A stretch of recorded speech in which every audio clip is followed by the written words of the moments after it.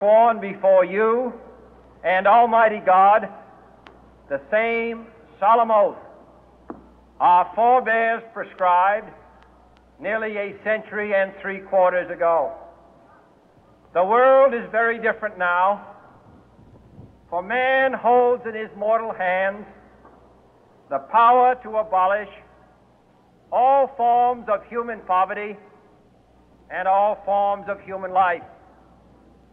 And yet the same revolutionary beliefs for which our forebears fought are still at issue around the globe.